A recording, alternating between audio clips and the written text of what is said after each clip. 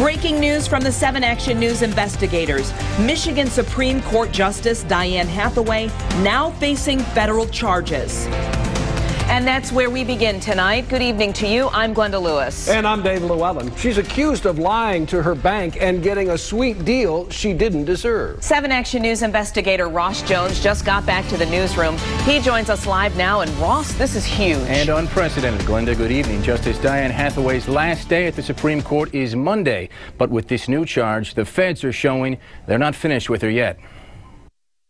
A sitting state Supreme Court justice has been charged with bank fraud, a direct result of a 7 Action News investigation. How Justice Diane Hathaway allegedly hid assets to get a short sale on this house could land her in one like this. Certainly it's a major event when a sitting justice on a state Supreme Court is accused of a major federal offense. Late Friday, Hathaway was hit with criminal charge 1344, bank fraud. She waived her right to an indictment, which legal experts say is a sign she's ready to make a plea. The feds say she lied to her bank, crying poor while she was hiding assets that we first exposed. Hathaway's bank, ING, forgave almost $600,000 in mortgage debt from her underwater home. Around the same time, others in Michigan were struggling to get short sales approved. It was mortifying. I mean, I'm 60 years old. I've worked 28 years, worked all my life, and basically I felt like a bum. Hathaway dodged our questions when we first exposed her property shuffle last May. These are important questions, Your Honor.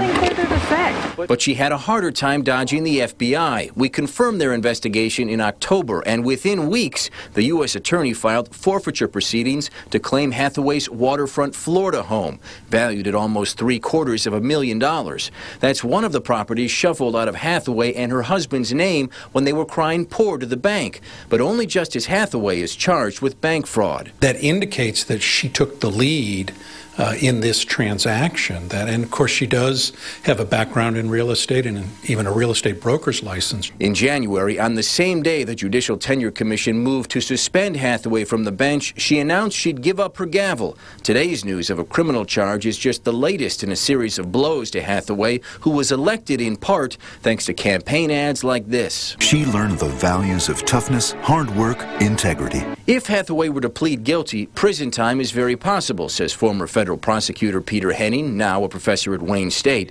The recommended sentence is 27 to 33 months behind bars. Judges are careful about going below the recommended guideline sentence, but given her background and her long record of service, it's certainly a possibility that the judge could go and give her a much lighter sentence. Justice Hathaway threw away her career for $600,000. Why would anyone rationally make that decision? Now, calls to Hathaway's cell phone and home were not returned tonight, nor was a call to her lawyer, Steve Fishman. Her last day as a justice is Monday, as we said earlier, but we've learned that her office in Lansing is already empty. All right, Ross, thank you very much. Now, what are we hearing from the state Supreme Court, if anything, at this hour? Well, Chief Justice Robert Young issued a statement earlier calling the last 8 months an unhappy and uncharacteristic chapter in the life of the Supreme Court. He said he's hopeful that he and the other 5 justices on the court can move on starting Monday. All right, Ross, thank you very much. Ross Jones reporting from the newsroom tonight. Well, joining us now in studio is 7 Action News reporter Julie Banovic. She's here to walk us through this case. Julie, you've been at this timeline all day. Yeah, that's right. We're looking at this very specifically from when it began. And to tell you, it didn't take long for Justice Hathaway to fall from one of Michigan's most trusted offices. It began May 9th, 2012. 7 Action News investigator Ross Jones breaks the story that Justice Diane Hathaway may have played a shell game with some of the homes while she was crying poor to her bank, asking them for a short sale that would save her hundreds of thousands of dollars on this Lake St. Clair home that was underwater. May 10th, Supreme Court Chief Justice Robert Young urges Hathaway to clear the air and explain her real estate transactions. Then on May 23rd, the 7 Action News investigation prompted a citizen to request an investigation by the State Judicial Tenure Commission. October 29th, 7 Action News confirms the FBI is actively investigating Justice Hathaway. Then on November 20th, the U.S. attorney goes after Hathaway's Florida home, filing a civil complaint and accusing her of fraud and money laundering.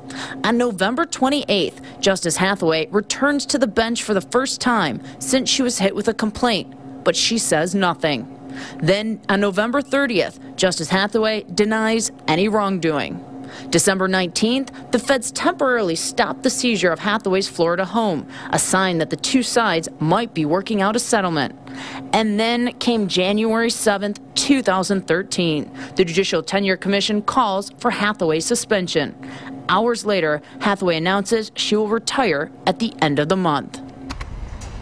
So we've been making phone calls all afternoon to people who have spent time on the Supreme Court bench for their reactions. And just about 20 minutes ago, we heard back from a former justice, and he's going to talk with me as soon as I get off the set tonight. So we'll hear his side tonight at 11.